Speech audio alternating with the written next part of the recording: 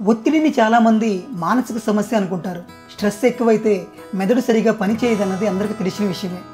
తలనొప్పి వస్తుందని, ఏ పని చేయలేమని, సరిగ్గా ఆలోచించలేమన్నది నిజమే. కానీ ఒత్తిడి వల్ల శారీరక సమస్యలు వస్తాయని ఇటీవల పరిశోధనలో తేలింది. మానసిక ఒత్తిడికి శారీరక రోగాలకు దగ్గర సంబంధం ఉందట. దీర్ఘకాలం మానసిక ఒత్తిడితో బాధపడే వాళ్లకు శారీరక సమస్యలు తప్పకుండా వస్తాయని మానసిక నిపుణులు కూడా చెప్తున్నారు. అసలు స్ట్రెస్ వల్ల ఎలాంటి శారీరక సమస్యలు వస్తాయి, వాటిని తగ్గించుకోవడం ఎలా, మానసిక ఒత్తిడికి దూరంగా ఎలా ఉండాలో తెలుసుకుందాం. ఇలాంటి ఎన్నో ఆరోగ్య విషయాలపై మీకు అవగాహన కల్పిస్తుంది మా ఛానల్. అందుకే సబ్స్క్రైబ్ చేయడం మర్చిపోకండి.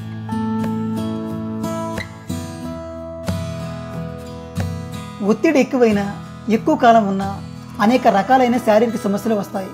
అయితే అవి స్ట్రెస్ వల్ల వచ్చాయని మనం గుర్తించలేం. కానీ ఒత్తిడిలో ఉన్న వాళ్ళకు తెలియకుండానే స్వాభావికంగా ఇలా ప్రవర్తిస్తుంటారు.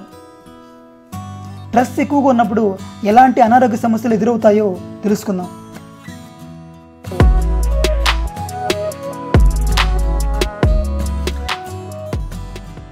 ఒత్తిడిలో ఉన్న వాళ్ళలో జీర్ణ వ్యవస్థ సరిగా పనిచేయదు. మానసిక సమస్యలు జీర్ణ వ్యవస్థపై పట్టడం వల్ల పేగులు, జీర్ణశయం పనితీరులో మార్పులు సంభవిస్తాయి. శరీరంలో ఉండే సూక్ష్మజీవుల్లోనూ తేడాలు వస్తాయి. దాంతో గ్యాస్ట్రిక్, గుండెల్లో మంట, కడుపు ఉబ్బరం లాంటి అనారోగ్య సమస్యలు తలెత్తుతాయి. మన శరీరాన్ని అనేక రకాల చెడు బ్యాక్టీరియాల నుంచి కాపాడేది వ్యాధి నిరోధక శక్తి. అది నిరంతరం పనిచేస్తూనే ఉంటుంది. కానీ ఒత్తిడిలో ఉన్నప్పుడు విడుదలయ్యే కొన్ని రకాల హార్మోన్లు వ్యాధి నిరోధక శక్తిని పూర్తిగా దెబ్బతీస్తాయి. రక్తంలో లింఫోసైట్ల సంఖ్యను తగ్గిస్తాయి. దాంతో ఎక్కువగా రోగాల బారిన పడుతుంటాం. స్ట్రెస్ వల్ల గుండె జబ్బులు వస్తాయి. ఎందుకంటే ఒత్తిడిలో ఉన్నప్పుడు సరిపోయినంత ఆక్సిజన్ తీసుకోలేరు. దాంతో గుండె సరిగ్గా పనిచేయదు, వేగం పెరుగుతుంది. అలాంటప్పుడు బీపీ పెరిగి స్ట్రోక్స్ వచ్చే అవకాశాలు లేకపోలేదు. అలాగే ఒత్తిడి నిద్రను దూరం చేస్తుంది. అది కూడా గుండెకి సంబంధించిన జబ్బులకు కారణమవుతుంది. ఒత్తిడితో బాధపడే వాళ్ళలో చర్మ రోగాలు వస్తాయి. ఎలా అంటే ఒత్తిడిలో ఉన్నప్పుడు విడుదలయ్యే హార్మోన్ల వల్ల చర్మం అతిసున్నితంగా మారుతుంది. ఇవి చర్మ గ్రంథులను ప్రేరేపించి చెమట ఎక్కువ విడుదలయ్యేలా చేస్తాయి. దాంతో చర్మపై ఉన్న రంధ్రాలు మూసుకుపోతాయి. అందువల్ల చర్మంపై ముటిమలు, మచ్చలు, దద్దుర్లు, దురద, అలర్జీ వంటివి వస్తాయి.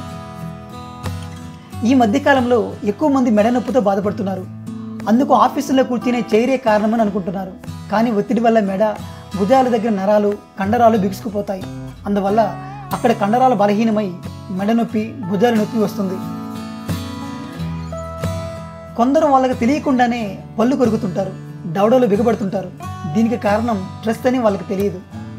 ఎందుకంటే ఒత్తిడిలో ఉన్నప్పుడు దవడలోని మార్ఫ్టీర్ అనే కండరము కదులుతూ ఉంటుంది. దాంతో పళ్ళు కొరుకుతారు.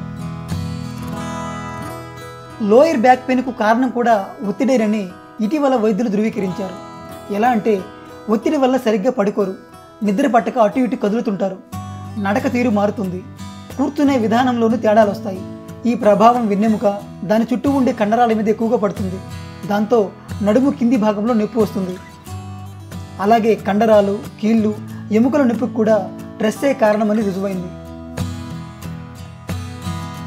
ఒత్తిడి వల్ల మానసిక సమస్యలు, శారీరక సమస్యలు ఎక్కువగా వస్తూ ఉంటాయి.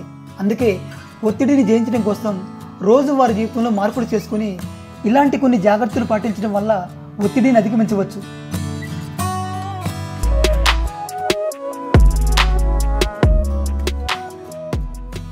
ఒత్తిడి ఎక్కువైనా, చాలా కాలం కొనసాగిన డిప్రెషన్లోకి వెళ్తారన్నది వాస్తవం.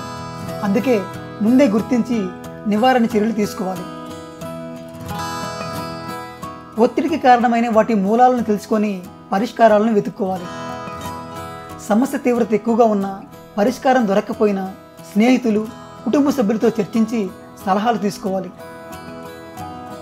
రోజు ధ్యానం చేయటం వల్ల మెదడుకు, శరీరానికి విశ్రాంతి దొరుకుతుంది. ఒత్తిడి తగ్గి మెదడు పనితీరు మెరుగుపడుతుంది.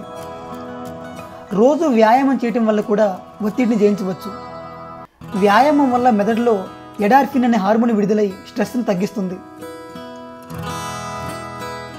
మసాజ్ చేయించుకోవడం వల్ల కూడా ఒత్తిడి తీవ్రతను తగ్గించుకోవచ్చు. రోజు టయానికి నిద్రపోవటం, పోషకాహారం ఒకే సమయానికి తీసుకోవడం వల్ల మంచి ఫలితం ఉంటుంది. మ్యూజిక్ థెరపీ వల్ల కూడా ఒత్తిడికి దూరం కావచ్చు. ఈ రోజుల్లో స్ట్రెస్ను సాధారణ సమస్యగా భావించాలి. మరీ ఎక్కువగా ఏ విషయం గురించి ఆలోచించకూడదు.